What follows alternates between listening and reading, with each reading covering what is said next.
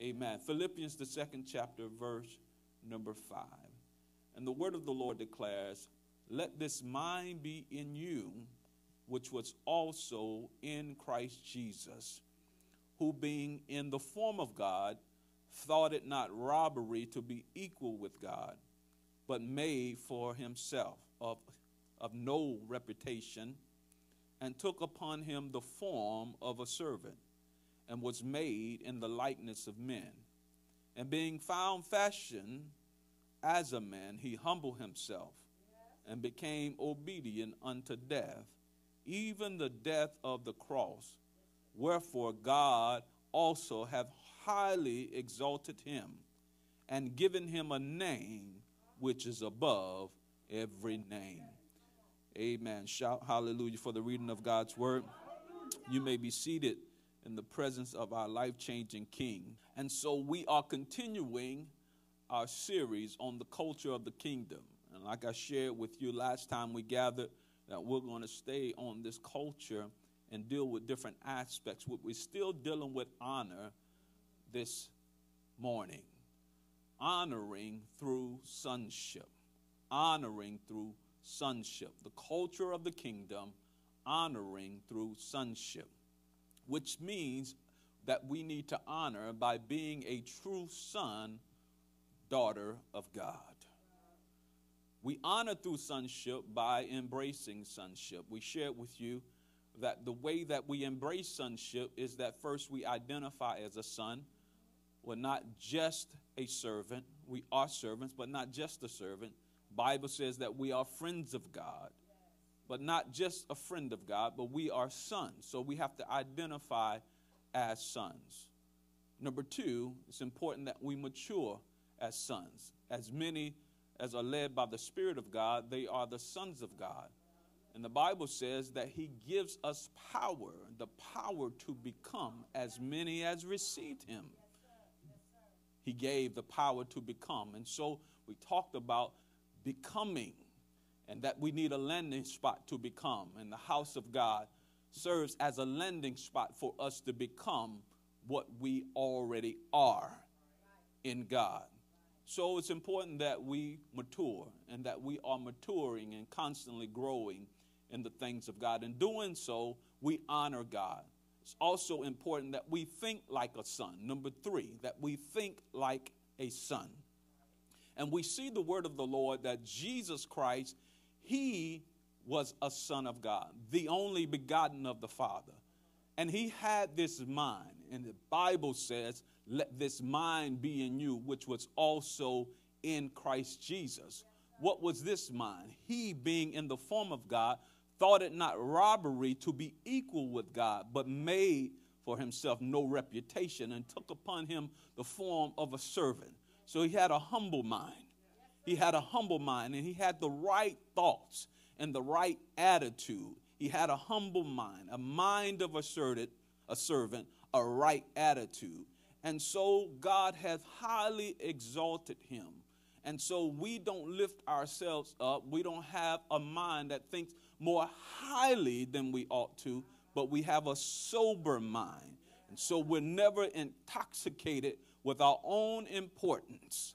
We never think more highly than we ought to. We're to be sober. We're to have the mind of Christ.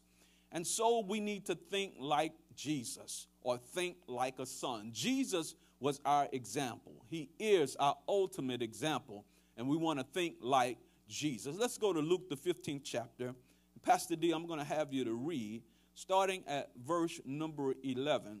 We're going to start reading there because I believe that it's personified the kind of mind that we need to have in the story of the prodigal son. It's personified here, and I believe it's going to speak to us. Luke, the 15th chapter, verse number 11.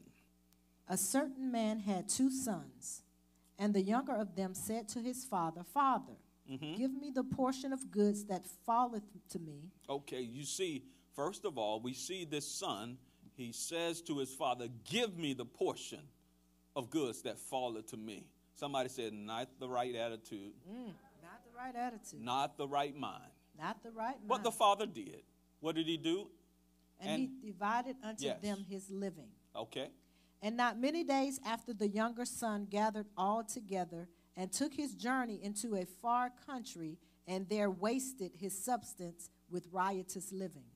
Took all that his father gave him and wasted it with riotous living. Go ahead. And when he had spent all, there arose a mighty famine in that land, and he began to be in want. And he went and joined himself to a citizen of that country, and he sent him into his fields to feed swine. And he would fain have filled his belly with the husk that the swine did eat, and no man gave unto him. And when he came to himself, he said, how many hired servants of my father's have bread enough and to spare, and I perish with hunger? He got a revelation in the midst of his foolishness. My. I will arise and go to my father, and will say unto him, Father, I have sinned against heaven and before thee. You see, the term father is being used, and it's used repeatedly in this pericope. Go ahead. And am no more worthy to be called thy son. So we see in Luke the 15th chapter, verse number 19, he says, I'm not even worthy to be called your son. Make me as one of thy hired servants. He no longer thought of himself as worthy of being a son. And let me share with you that there will be some times in your life that you will blow it. And you will think that you are no longer worthy to be called a son or daughter of God. Can the church say amen? But we thank God that your love is greater than ours.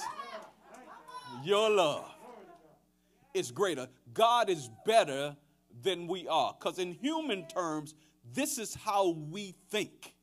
But I'm telling you that it's important that you think like a son. Go ahead, read verse number 19 again. And am no more worthy to be called thy son. Make me as one of thy hired servants. And he arose and came to his father. But when he was yet a great way off, his father saw him and had compassion and ran and fell on his neck and kissed him. Your love is greater than ours, because in our mindset, we're not worthy, but we see the Father, and we got to think about ourselves like God thinks about us. And so we fall into condemnation, and we think that we're no longer his, or we now begin to operate below where we're supposed to be and think that we deserve it because of what we have done. How many have blown it in your life? How many have ever blown it and God was merciful and gracious towards you, and you felt kind of bad that God will be so good to you when you've been so wrong to him? And so we have to understand that the Father loves us, and his love is perfect. Now, God does not condone us running off and living riotous. God does not condone us blowing it. But when we do blow it, we want to know the heart of God. The heart of God, and this story, this pericope, is showing us the heart of God and showing us how God sees us, so that we can see ourselves better, that we need to think about how God thinks about us so that we can think about ourselves a little better. Let's give the Lord a praise. Go ahead, read verse number 20 again. And he arose and came to his father. But when he was yet a great way off, his father saw him and had compassion and ran and fell on his neck and kissed him.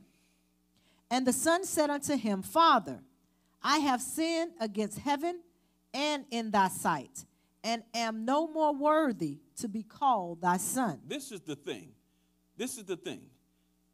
God sees you a certain way. It's important that we see ourselves. Even when we have sinned against God, we know that forgiveness is available for us.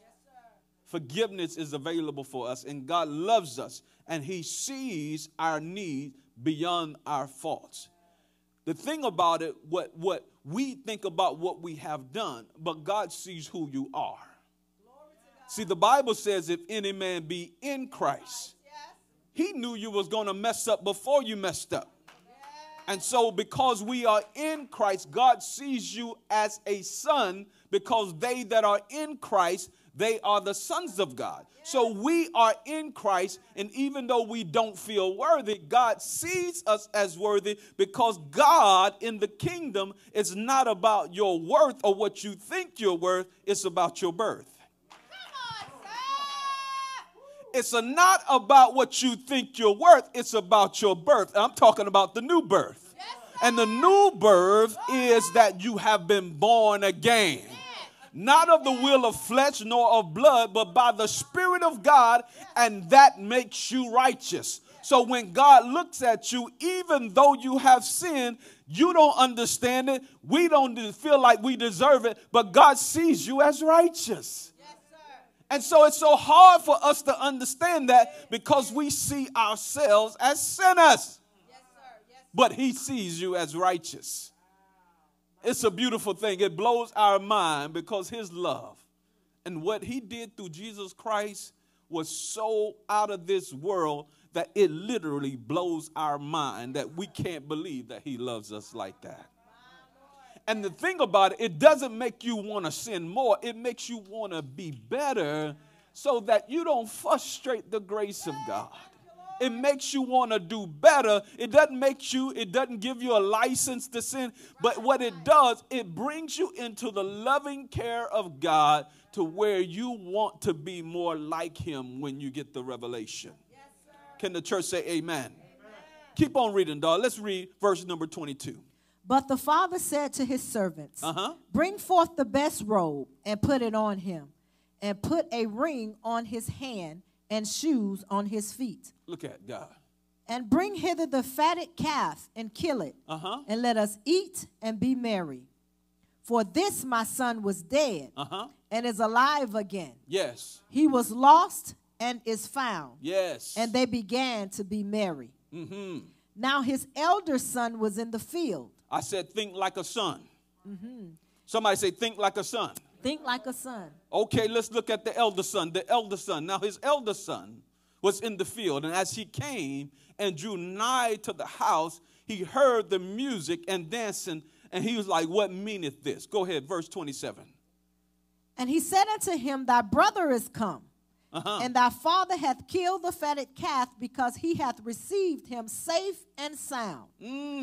And he was angry. He was angry. And he was angry. He was angry because he was not thinking like a son. He was not thinking like a son, not in terms of how God sees a son. He was thinking not like a Jesus. He was thinking like a Judas. And so he was angry, because when we think like Judas, we think this is an unrighteous thing. It's when we think like Judas, hear me by the Spirit, when we think like Judas, we think it's a waste to pour out love and resources on somebody like this. How do I know? Because y'all remember the woman with the alabaster box. She broke it. And she poured this expensive oil. And when Judas saw what she did, he was angry about what she did. He said she could have sold this oil and given it to the poor. Now, the thing about it, the scripture says he was not concerned about that. Judas was not concerned about the poor. What he was concerned about was that money, because he wanted the whole bag. And so he was thinking about look at this money being wasted and being poured out on Jesus' feet. That's money that I could have had. And so we see he's thinking like a Judas. How are you going to waste all of this. You never did this for me. You never did this kind of thing for me. Because when we think like a Judas, we don't think that people should be in God's favor unless they do all the things that we do. That's thinking religious. But God wants us to think like a son. A son wants everybody to be in God's favor. Wants everybody to be blessed. And when somebody blows it, a true son doesn't look at them with condemnation, but wants them to be restored to the heart of God. So we got to think like a son. When you think like a son, you stop being jealous and angry and envious of other people. You thank God for what he's done for you, and you thank God for everything that he does in the life of other people. That's thinking like a son. But he was angry and would not go in. Therefore came his father out and entreated him. Yeah. Verse 29. Read verse 29. And he answering said to his father, Lo, these many years do I serve thee. I've been good. Neither transgressed I at any time thy commandment. I did everything you said. I've been the best son. And yet thou never gavest me a kid. You never gave me a kid. That I might make merry with my friends. Yes. But as soon as this thy son was come, which this no good for nothing trifling Negro did this thing and came back after all of that, you gonna throw him a party. We don't want to have this elder brother syndrome. Come on, sir. Go ahead. Devoured thy living with harlots, thou hast killed for him the fatted calf. And he said unto him, Look at what he said to him. Look at what he said, because he's not thinking like a son. What did he say? Son, thou art ever with me, and all that I have is thine. Listen here. He's saying, you're getting mad about something that it's not even valid. Everything that you see in front of me, everything to the right, everything to the left, everything that you see, all that I have, he says, it's yours. You could have killed a calf anytime. Could have had a party anytime. All of this is yours, but you're not thinking like a son. And when we don't think like sons, we don't see the hand of God. We don't see the favor of God in the right way. We don't see the blessings of God in the right way. We don't see all that God is doing in our life. We're looking at what God is doing in everybody else's life, but can't see what God is doing in our life. And yes, there is a blessing to obedience, but we leave that to God. We don't attribute now we're supposed to be X, Y, and Z because we have been obedient, and look at somebody else and judge them and say they shouldn't be where they are because they haven't been as obedient as I have. Now, I know what I'm talking about. Let's go to Luke, the 18th chapter. Let's go to Luke, the 18th chapter. Somebody say attitude is everything. Attitude is everything. Luke 18, verse number 10. Darling, if you can read at verse number 10. Two men went up into the temple to pray. The one a Pharisee and the other a publican. Somebody say Pharisee.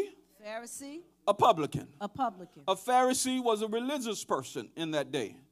A publican is a sinner. So we're not found here. You're not found here. But look at the attitudes of the two individuals. Go ahead. The Pharisee stood and prayed thus with himself. God, I thank thee that I am not as other men are. Oh, I thank thee that I'm not like these folks, as other men. You know, I'm righteous. I'm not an extortioner. I'm not unjust. I've been with my wife only. Talk, sir. Talk. I'm not even like this publican. Go ahead. I fast twice in the week. Oh, yeah. I got my spiritual regimen going on. I give tithes of all that I possess. And I give the money, the tithe, the whole tenth. Come on, sir, the whole. And the publican standing afar off. Look at this. The publican, the man that's a sinner, standing afar off. Go ahead, darling. Would not lift up so much as his eyes unto heaven, but smote upon his breast, saying, God, be merciful to me, a sinner. I tell you, this man went down to his house justified. Who was this man? The publican. Mm-hmm. The publican. God says that he was more right in his attitude than the person that did all of these right things but had the wrong attitude. He was more right. He says this man went down to his house justified rather than the other. For everyone that exalted himself shall be abased, and he that humbleth himself shall be exalted. What is the attitude of the Son of God? The attitude of the Son of God is that we thank God for his grace and his mercy. We thank God for his grace and his mercy, because we know that we're not righteous within ourselves. Even though we do right things, it does not put us above. We got to think like sons, and we think like sons by thinking like Jesus, looking unto Jesus, who is our model. We live our life as Jesus was, so are we in this world. And so that's how we live our lives. But Jesus, he had a humble mind. He wasn't exalted like this Pharisee was, and like some people in the house of God are today. We need to understand that we are who we are by the grace of God. So we thank God for his grace and for his mercy. Let's give him a praise for that. Thank you, Father. Yes, sir. Thank you, Lord. This is what the word of God says. Do I have a little more time? I hope I'm not boring you at your house, in your living room, sitting at that dining room table. Let's go over to Deuteronomy, the 21st chapter. Because we want some kingdom-minded people. Kingdom-minded people. That's our motto. That's our mandate, that we are establishing kingdom-minded people. We think like sons. Sons, we have a humble mind. We're not exalted or lifted up or puffed up or pompous. We have a mind that's sober, a sober mind, because we thank God for his grace and his mercy. Let me share with you how God thinks about you a little bit more. Deuteronomy, the 21st chapter, verse 15 through 17. If a man have two wives, one beloved and another hated, and they have borne him children, both the beloved and the hated, and if the firstborn son be hers that was hated, then it shall be, when he maketh his sons to inherit that which he hath, that he may not make the son of the beloved firstborn before the son of the hated, which is indeed the firstborn. Which is indeed the firstborn. Now, listen to you. Listen to me. I want you to understand this. This is under the Old Testament. So they had two wives, right? Two wives. And one was beloved and one was hated. Both of them had sons. He says, because you beloved the one, that one is not the firstborn. Right. He says the one that's hated, they have the firstborn. Right. So even though you love one and you love her son, you can't give that person the firstborn rights, because they are not the firstborn. Yes, sir. God says that certain things are reserved for the firstborn. Right, right. Amen? Amen. I'm going somewhere. What verse was that? 17? That was 16. Read verse 17. But he shall acknowledge the son of the hated for the firstborn, by giving him a double portion of all that he hath. For he is the beginning of his strength. The right of the firstborn is his. The right of the firstborn is his. Why do I say that? Because Jesus was God's firstborn. He was God's firstborn. He was the firstborn of the dead.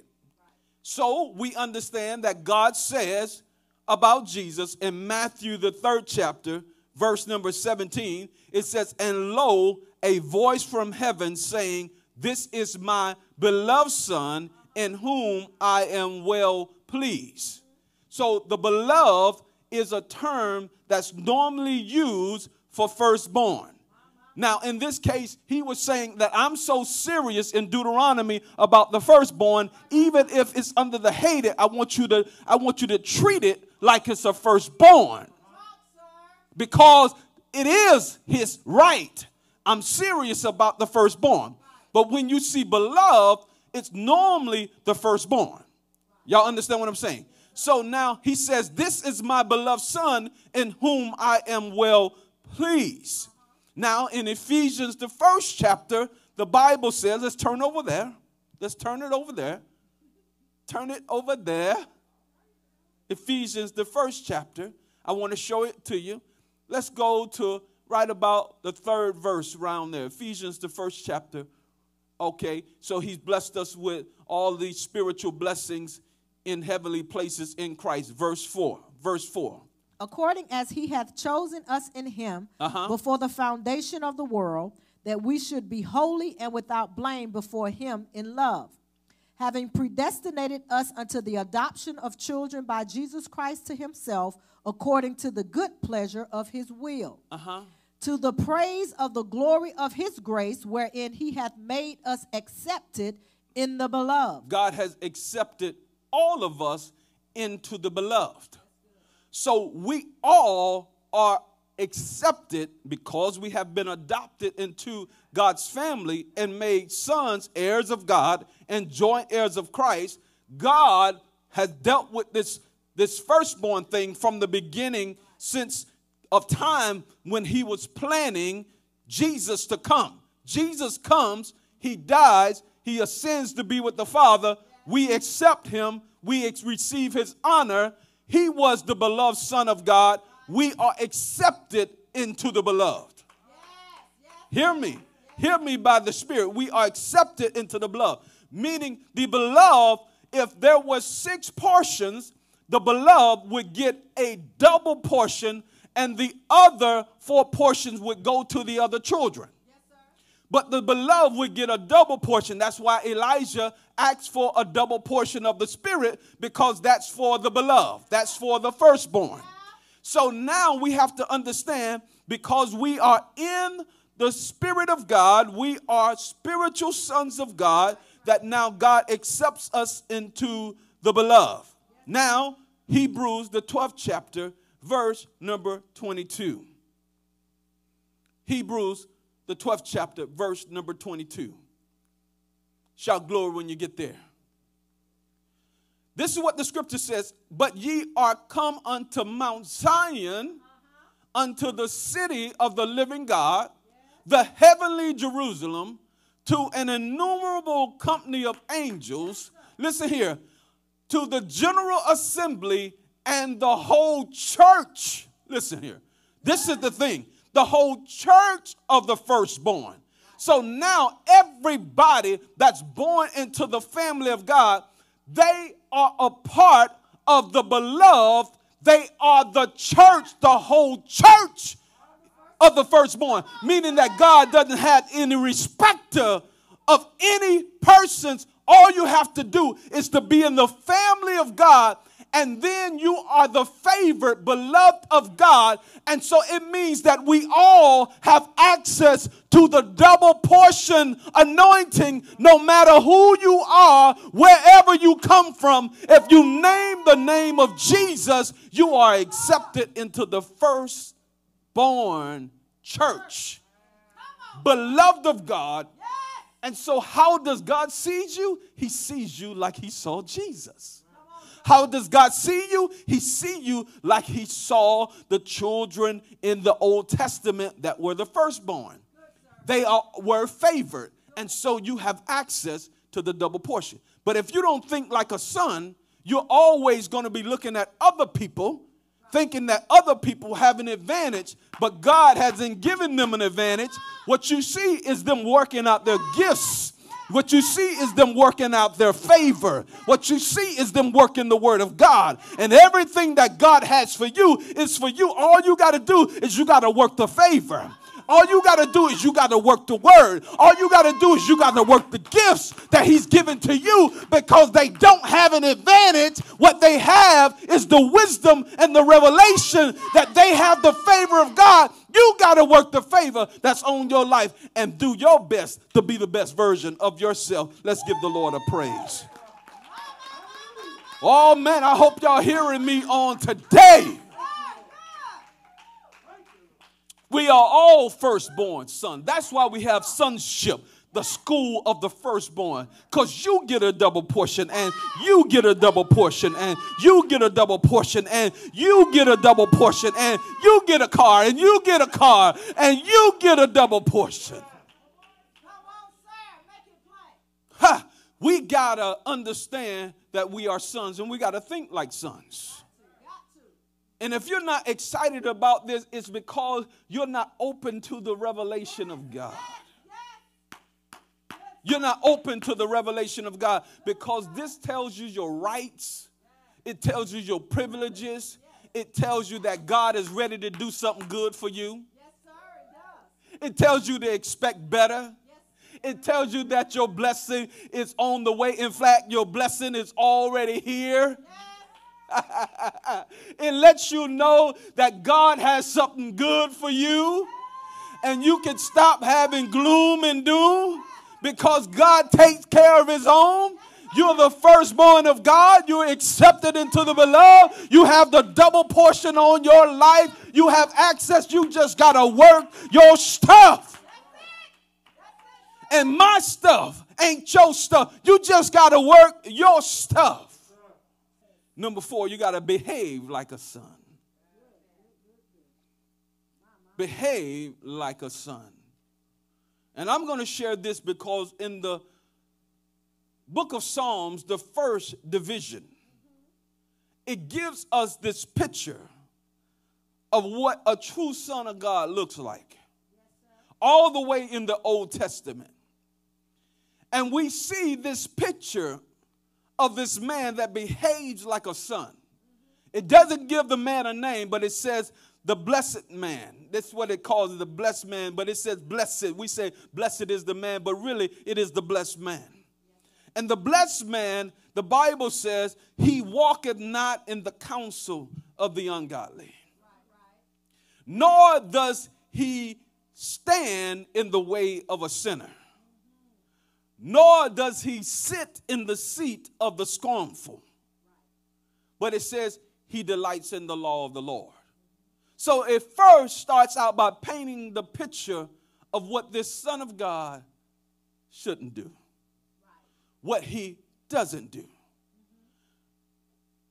He doesn't walk in the counsel of the ungodly.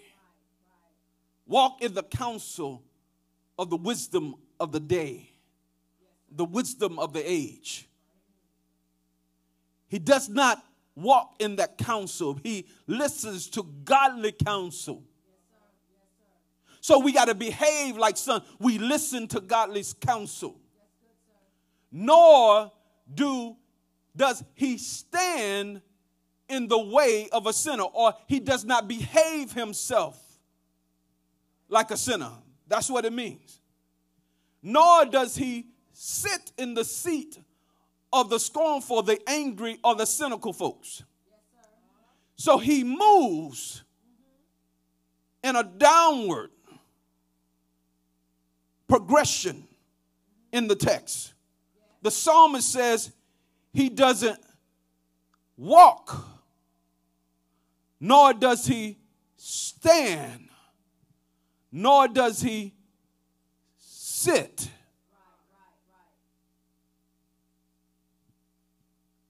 The blessed man does not walk. See, walking, you got an opportunity to change directions. But he shows the deterioration that if we are not careful, eventually we'll go from walking to standing in a more fixed state in our beliefs. But he says, not the Son of God, not the blessed man. But if he's not careful, eventually what he was walking in, he started to stand in. Eventually he sits in that thing. And once a person gets seated in a particular thing, it's not likely that they're going to move. He says, don't be like this person that continue in evil and ungodly manners to where they get to a place to where they're angry and cynical, and now they're looking in judgment and they now complaining and judging everything. He says, this is not a son. He says, but this son, he delights in the law of the Lord. And in his law doth he meditate both day and night. He spends his time in the word. He doesn't behave like a sinner. He doesn't behave like the scornful. He doesn't behave like the ungodly. But his behavior is based upon his delighting in the law of the Lord. In other words, he gets his cues from the word of God. And so his behavior is based upon the word of God. Are y'all with me? So he delights, or he takes pleasure in the law of the Lord. And in that law doth he meditate both day and night. Now the scripture says in Joshua, I believe it says in Joshua, it says, let not this book of the law depart out of thy mouth, but thou shalt meditate on it both day and night. He says, you should observe to do according to all that is written therein. In other words, it's going to reflect in your behavior if you're meditating on the word of God. He says, if you do this, then you shall make your way prosperous, and then you shall have good success. If you're delighting in the law of the Lord.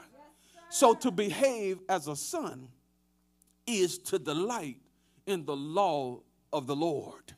There is no way for you to live godly without the word of God, because the word of God gives us how to live godly. And so when we get that in our spirit through meditation and internalization, we get that thing in our spirit, it begins to show in our behavior. But if you ain't getting no word in you, your behavior is not going to change.